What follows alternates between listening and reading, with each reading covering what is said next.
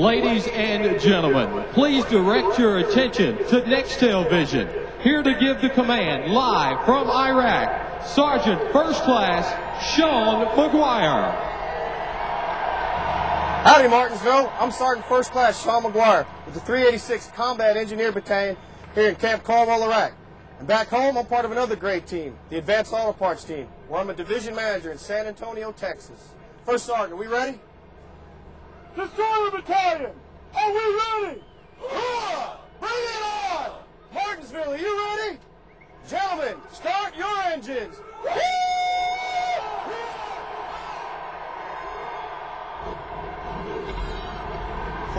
cars, drivers, and teams at the ready to go 500 laps on this tight, tough half mile. Let's go racing!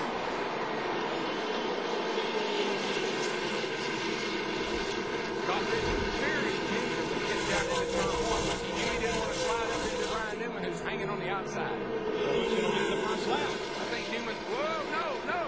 That's what I think Scott. Jeremy Mayfield will lead it. The 19 car who was running third, and those two guys got together. They stacked up all back in behind them.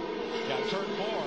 A lot of bump and bang, but nobody bounced out. But I was watching Scott Riggs, and he must have known his car was a little free because he got into turn one very, very gingerly. Then about to find it out if it hadn't been for Ryan Newman down here in turn two. And whoa, Rusty up the hill and on is tracking in Ryan Newman as well. I believe he may have a flat tire, possibly from that contact with Scott Riggs. From the contact.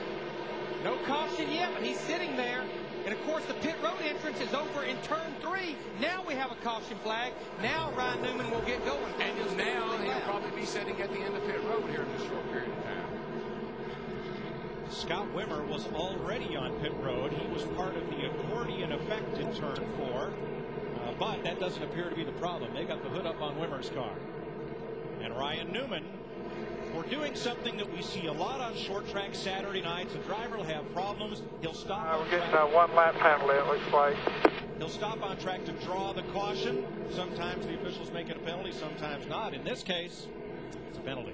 But, Darrell, that one-lap penalty, I think that's still less than what he would have got trying to limp around this racetrack with a flat tire and make it a green flag pit stop. Yeah, but like I said when he was sitting there, he'll be sitting at the end of pit road before this is all over with. Lap one, racing for the lead. Riggs is just real loose. See the back end come around? He bounces off of Ryan. Hadn't been for that, he'd have spun out. That's what cut Ryan's tire down. Here comes Ryan again. Now he realizes he's got a tire down. Does a good job keeping it out of the fence.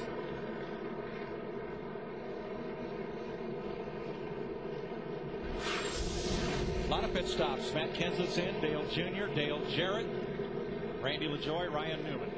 Now, I asked this question because I'm not sure. If you get a one-lap penalty, can he go to the front of the inside line and restart? We'll have to check. We'll have to check that. You know, I'm not sure there is. I think there's a situation where if they penalize you and nobody's been lapped, you can't do that. I'm not sure. You know what they're doing on Dale Earnhardt Jr.'s car right now? He must have banged wheels with someone, and they're actually checking the toe out with that long piece of tubing right there to see if one of the front wheels maybe got knocked in. Okay, you got to pull that left front out, get that out. It's up top, too. Hey, start finish. NASCAR officials confirm that he will be able to pull up next to the leader when they restart. Matt? Mike, the NASCAR officials holding the 12 of Ryan Newman. Typical Martinsville cosmetic damage on the left side, but he will sit here on pit road for one lap. And Larry Mack, like you mentioned, really, the penalty could have been a lot worse had the caution not come out by him stopping to get that caution. Probably 2, maybe even 3 laps. And now he is pulling away.